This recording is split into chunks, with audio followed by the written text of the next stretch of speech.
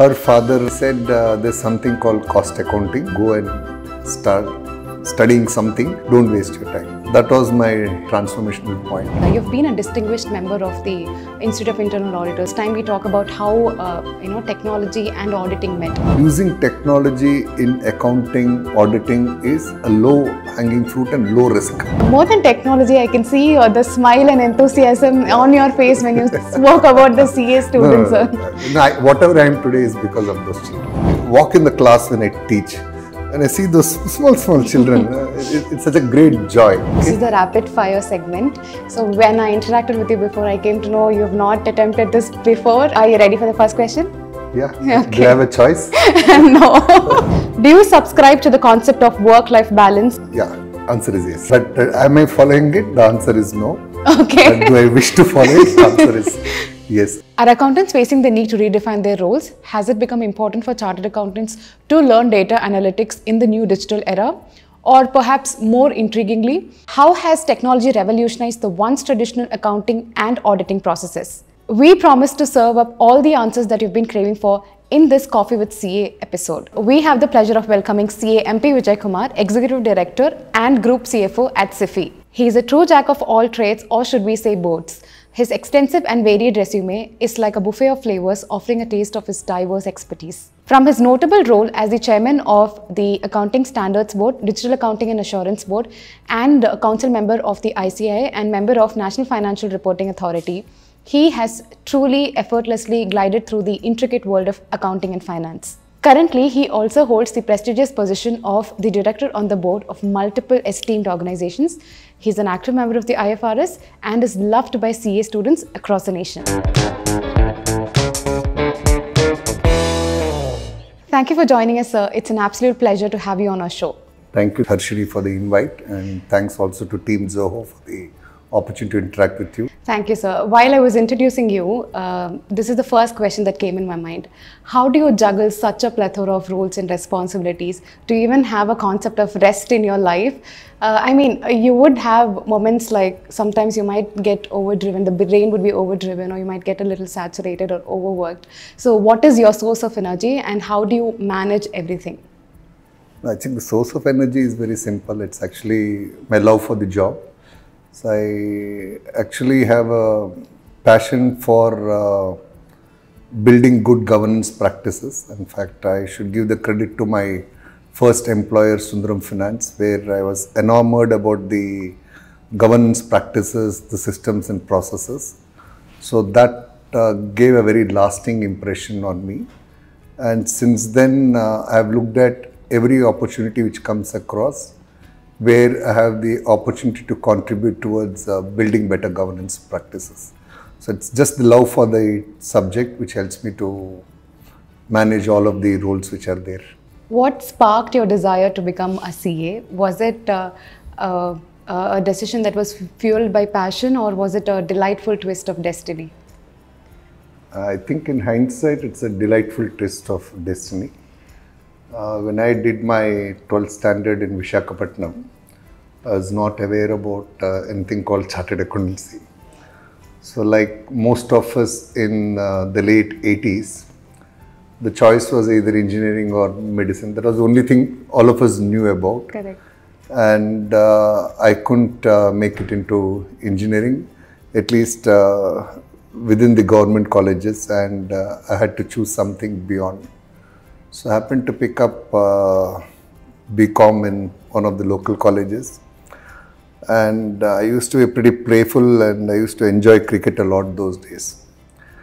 Let me take this opportunity to probably acknowledge a person who made this transformation for me. So one of the evenings I was returning after playing, I still remember it, I was returning from the railway stadium playing cricket around 5:30 or so. One of my schoolmate, a student called Jayashree, she herself is a chartered accountant, but she used to be a school topper. Her father, we were from Tanjavur in Visakhapatnam and they were from Kumbakonam in Visakhapatnam. So he stopped me on the road and he told me, why are you wasting your time? How long are you going to waste your time? And then he said, there's something called cost accounting. So this course is there. I will give you the details of the place. You go and start studying something. Don't waste your time. And that was my, what should I say, transformational point. And I got the opportunity of pursuing cost accounting. Those days, CA, we did not have foundation. So once I finished my ICAA along with BCom, I got to know about CA a little more. I was a little fascinated about auditing as a topic. That's how I moved into CA. But all credit to that one person, and I'll never forget that return from the stadium and my cycle ride. That's wonderful, wonderful to hear, sir. And one other question that pops in my mind is, you've been a distinguished member of the Institute of Internal Auditors as well. And I think it's time we talk about how technology and auditing met. So for example, the other day I stumbled upon a piece of information where there's something called as automated vouching tool, which probably compares the invoices with the list of invoices that are being fed with a general ledger system. And then there's another one called smart inventory glass. So what they normally do is through that inventory glass, they infuse cognitive technology in it, and then through webcam, it's easy for the auditors to account the number of inventory that is there in a particular business. So these are the things that I have observed specifically in the auditing domain, how technology has impacted. So what are your thoughts on auditing and technology coming together, sir?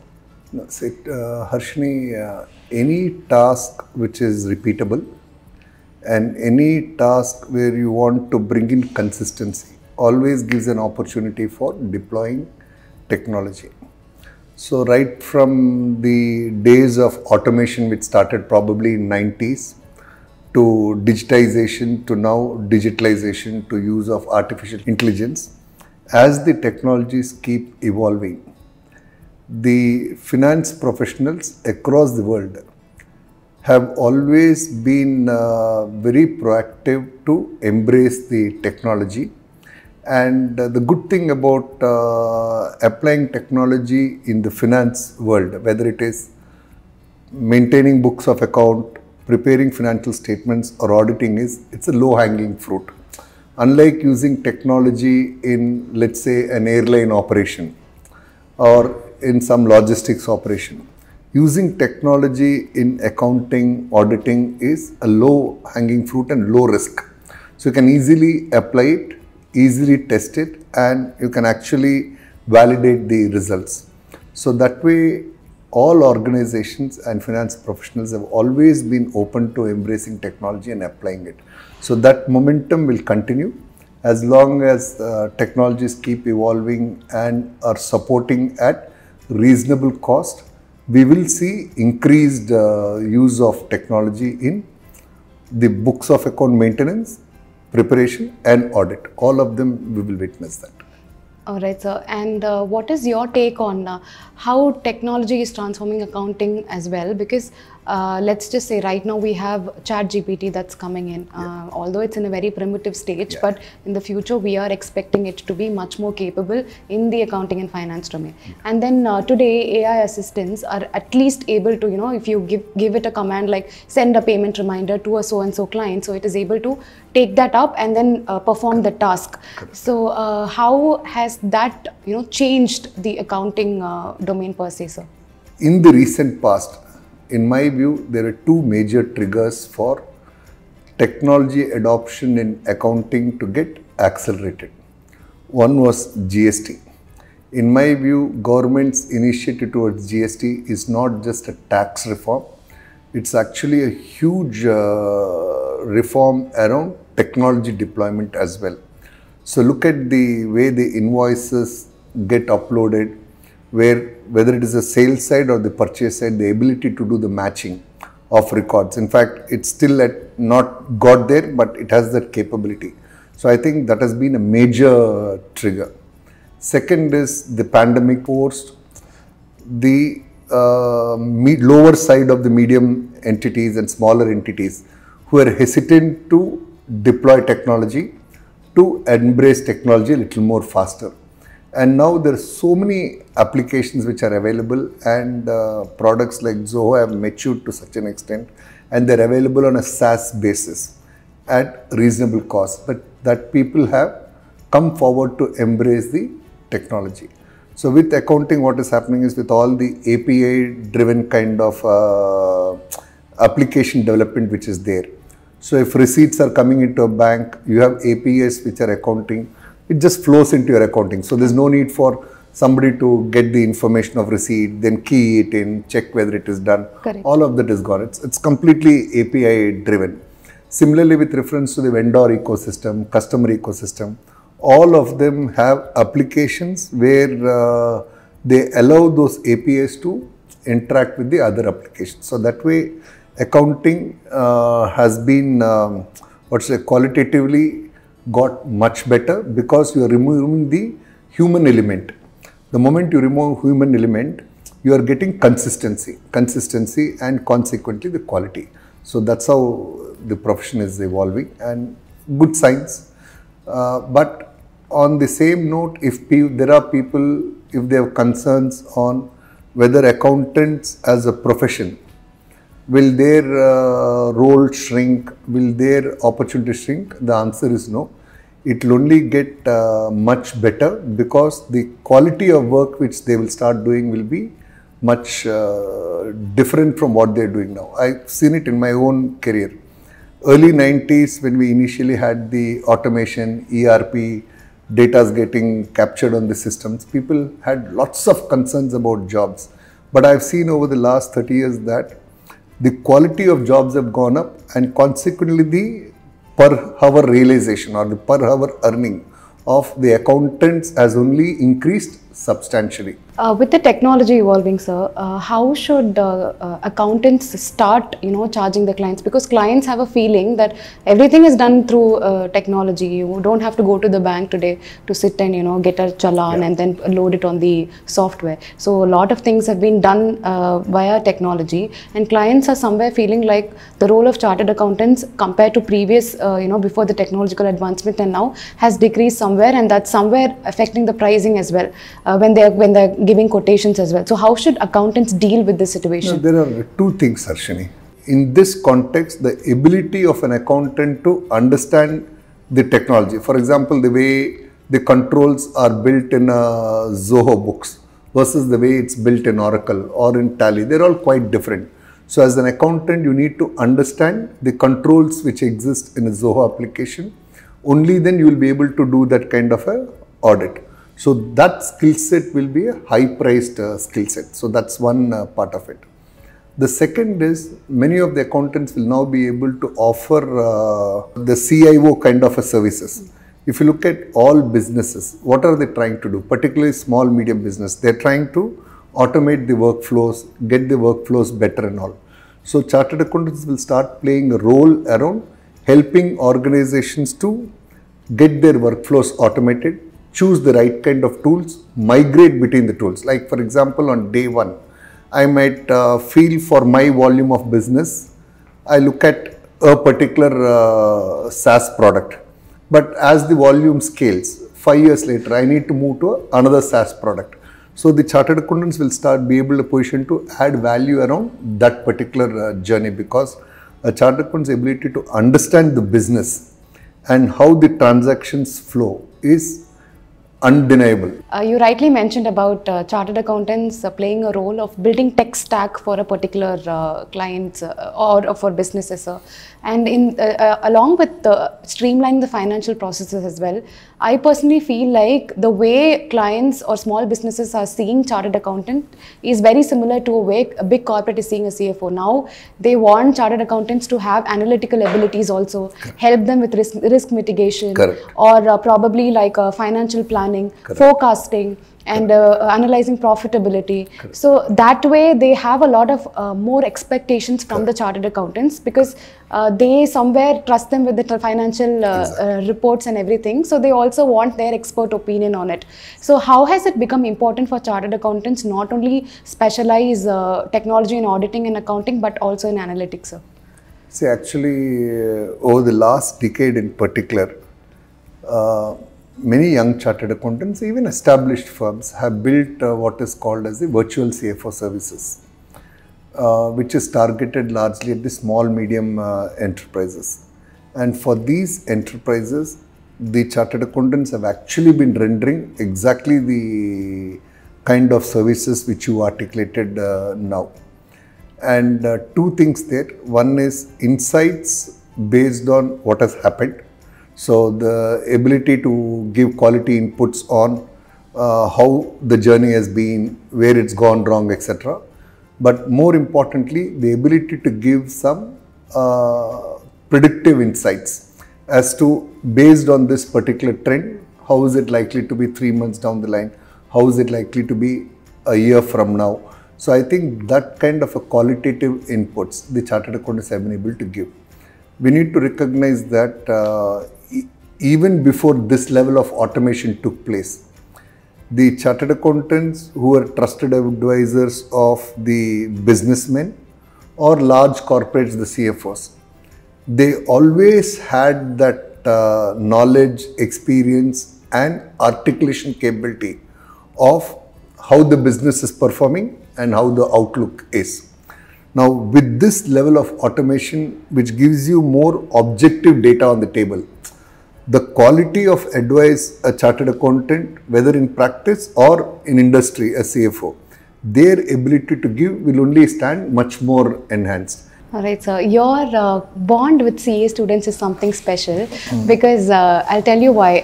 There's a little story behind the scenes that I want to share with you. So I was talking to one of my colleagues at Zoho and I was telling her that I'm going to interview CA MP Vijay Kumar. She was in the process of becoming a CA, so she was very excited. She was like, oh my God, is it, are you really going to interview him? So I was like, why is there this much excitement? What is special about CA MP Vijay Kumar? She was like, any difficult concept, you have to just go sit in the institute where he is teaching and then that will be like a piece of cake for you the next time itself. And and that intrigued me to learn more about you, specifically with your association with CA students. And I see your LinkedIn profile. Anytime you see your student performing excellently well, you take the time out to repost and also share a small note of congratulations to them. I see, in addition to your professional career, the passion that you have for teaching comes out really well. So, and what is your take on that? Two things. One is, I've always liked the simplicity. I've always liked simplicity. In fact, even this campus, when I came in, I like the simplicity of the campus. I don't like things which look very glossy or complex. I don't like it. So, anything when I try to put it in simple words, I enjoy it. So that's one reason. But the second and main reason is the credit for my love for teaching or association with students actually goes to the students themselves. In fact, I am what I am only because of the students. But for them, I don't think I would have traveled so much in my journey or earned this kind of joy and happiness. These students were all typically in the age group of 19 to 22 actually. And what I liked is the kind of energy with which they will come. And I'm sure all students are like that, but chartered accountant students, many of them come from very difficult backgrounds. I can't even describe to you the kind of backgrounds they come from and the places they come from. I had students coming from all over the country. And those children, despite all the difficulties they had, the personal difficulties they had, their commitment to learn and their desire to learn was so intense that it actually inspired me, or rather it made me feel more responsible. I don't think I would have made a difference to all the 80,000 students I taught, but I'm sure there are at least 2,000, 3,000 students for whom I would have been probably made a difference, and that's happiness for me. And those children actually, you can actually experience that selfless love and affection. I don't get that anywhere else in my life. Any other part of my life, I just don't get it. I actually walk in the class when I teach and I see those small children. It's such a great joy. When I stopped teaching, it was a very tough decision. Actually, I was thinking of stopping teaching for almost 3-4 years because I was depriving my family of my time. you used to teach in institutes that are in the city, right? And then Yeah. people used to travel all the way Yeah. just to come and attend your lectures. More than technology, I can see the smile and enthusiasm on your face when you spoke about the CA students. Whatever I am today is because of those children. Very nice to hear, sir. Yeah. There will be a lot of CA students who will be watching this Sure, video. sure. And what is that one thing that you want to tell them with the rise of technology? How should they upskill or redefine themselves? In addition to the, they'll be learning a lot of tax and regulations from the books as well. But in addition to that, how should they get themselves equipped? I would strongly advocate that they should pursue very good quality articleship. The beauty of Chartered Accountant course is that 3 years of articleship. Even if you have, irrespective of the size of firm you work, if you have 2-3 clients where there is reasonable business size and some technology development, if you can start using that articleship for learning practical aspects, the child need not look back. The child need not look back. You should never waste your articleship. Articleship is the differentiator in terms of understanding technology, using technology, understanding business, understanding entrepreneurs, understanding how work happens in organizations. If they are able to use those 3 years productively, they need not look back. That's my only suggestion to students. What is your take on CAs becoming entrepreneurs and building a digital practice, sir? As far as CAs are concerned, actually, it's a good question. CAs, they get exposed to entrepreneurship much earlier than any other professional course. What happens in CA is when you do articleship, the firm with which you do articleship, the chartered accountants partners, they're all entrepreneurs in their own way. They've all chosen that instead of go for a monthly employment, we'll set up our own shop, 500 square feet, 1000 square feet, build a team of 3 people, 10 people, 20 people. So you actually get exposed to entrepreneurship in the chartered accountant office. At the age of 19, 20 itself, we just see how an entrepreneur is doing. On the digital side, particularly in the fintech space, because people would like to leverage their understanding of finance, there are chartered accountants who actually bet with their career as entrepreneurs in the fintech space. So it is happening, and they're very capable guys. And over time, I'm sure we'll see some good stars coming out of that. Like we had people like, let's say, Pranay Roy, who transformed media. I'm sure in the technology space, digitalization, I'm sure we'll have few chartered accountants who will come out to be great entrepreneurs and inspire a lot. Thank you so much, sir. So this, with this question, we come to the end of good, a particular segment. Great, that's so nice to we can hear. relax a little bit because Okay. there are 2 other fun segments that are waiting for you. Okay. And I had a great time with you talking about technology, how it has shaped, auditing and then accounting and then analytical part as well. And also your insights on CA students. I'm sure many CA students are going to watch and they are going to, imbibe whatever you have told them. So yeah, are you ready for the next fun segment? Sure. So I'm going to ask you a series of 5 questions. This Okay. is the rapid fire segment. So when I interacted with you before, I came to know you have not attempted this before. I am very curious to know how you answer all those questions. Are you ready for the first question? Yeah. Okay. Do you have a choice? No, unfortunately no. But this is going to be fun, sir. At the end of the segment, you're definitely going to tell that it was good. So the first question is, do you subscribe to the concept of work-life balance where you adhere to strict working hours and separate your professional life? Yeah. Answer is yes. Okay. And But am I following it? The answer is no. okay. But do I wish to follow it? The answer is yes. And if there's one regret in life for me, it's that I've not been able to do my work-life balance well. I've been fully sucked into work. But if I had an opportunity to restart again, probably I would do it much better. Got it. And between the roles of being a teacher and a CFO, which position do you find the most enjoyable or fulfilling? Of course, teacher. Okay. How do you personally stay ahead of your peers in your professional field? No, I don't look at trying to be ahead of someone. Just don't want to be behind someone. So there are 2 magazines which I mandatorily read every month. One is the Chartered Accountant Journal, other is the Company Secretary Journal.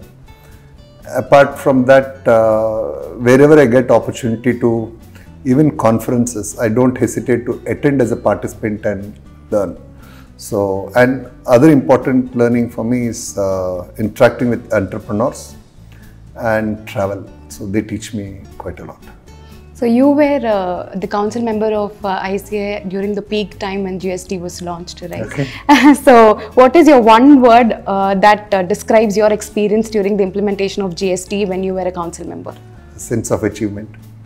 Amazing. Yeah, I think Institute has done a great job in terms of building capacity. In fact, Institute is not celebrated much. But the truth is GST would not have been a success but for the Institute's huge efforts in capacity building.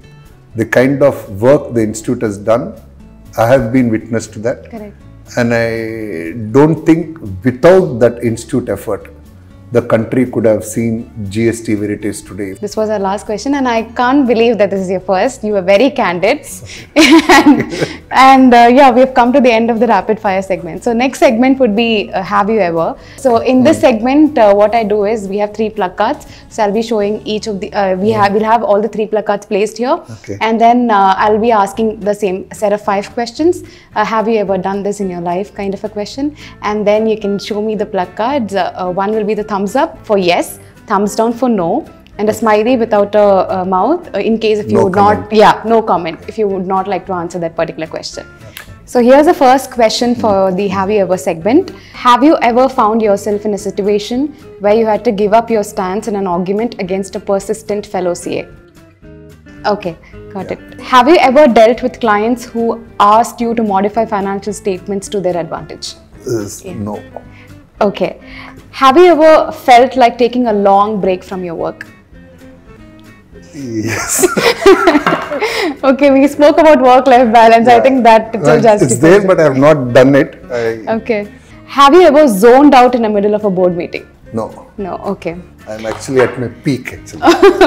Okay, so board meetings are the source of your energy sometimes. I get excited. All right, and the last question, have you ever had the desire to interrupt someone who tends to talk excessively during a meeting? Yes. Okay. All right. So yes, we are done with the Have You Ever segment also. Thank you, Harshini. I enjoyed it. Thank you for being very honest, sir. And it was wonderful to have you on our show. And how did you like your experience here, specifically in Rapid Fire and Have You Ever? So both of them are first experiences. But these placards, I was a little confused which one I had to lift up. But I think it's a good experience. Okay. Let's see. But thanks a lot for hosting me and making me feel comfortable, and thanks to all these young boys also for the good work. Thank you so much, sir. Sure. I had an absolute pleasure talking to you. Same here. And we hope to meet you in some other instant where we can talk to you elaborately on technology and other stuff as well. Thank you so much, Thank you, Harshini.